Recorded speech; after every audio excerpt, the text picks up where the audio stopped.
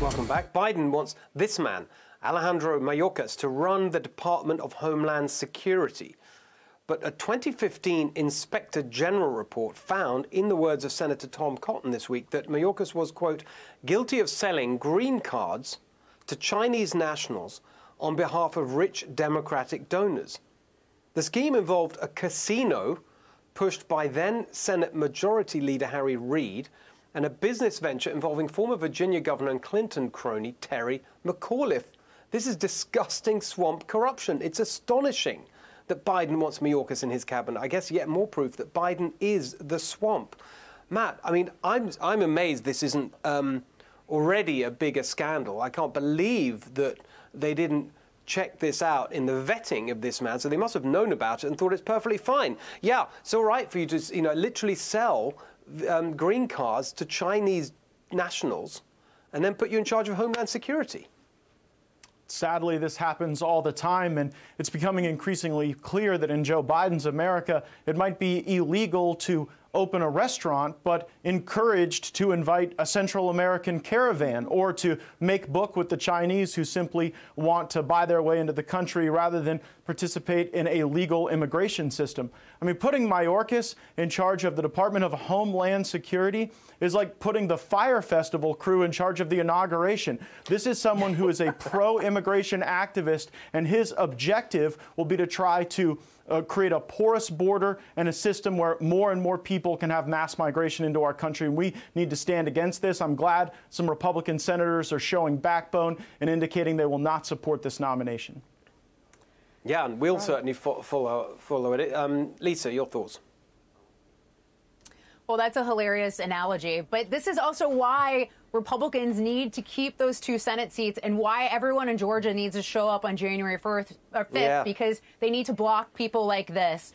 And this is also another reason why China loves Joe Biden. And the main reason is because he is the reason why so many jobs were shipped overseas and manufacturing jobs were shipped overseas, because it was Joe Biden who was a driving force behind China getting permanent trading status and also entry into the World Trade Organization, which is why China wanted him to win, which is also why we saw China's currency take a nosedive when it looked like Donald Trump was doing well in the election, and then rose significantly once it looked like Joe Biden was doing well in the election. And all this should raise concerns, because guess who loses as a result of all of this? The American worker and the middle class. Mm-hmm.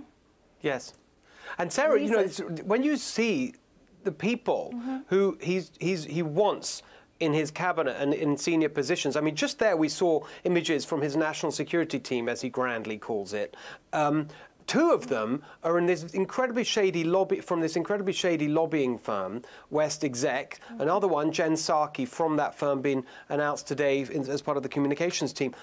I mean, the swamp takeover is just astonishing. It's so brazen. Yeah. Oh, and it will continue to be astonishing and brazen, and they won't stop.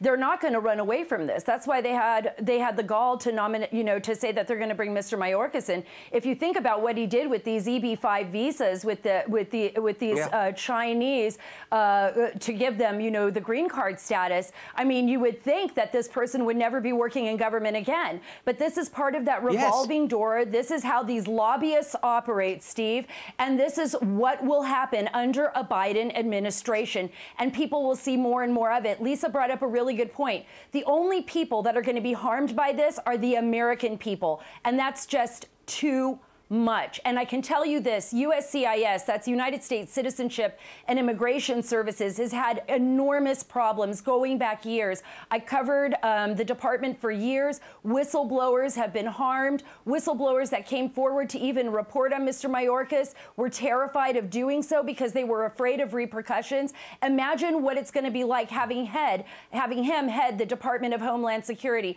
Imagine what people inside the department are going to be fearing when a person like that is in charge.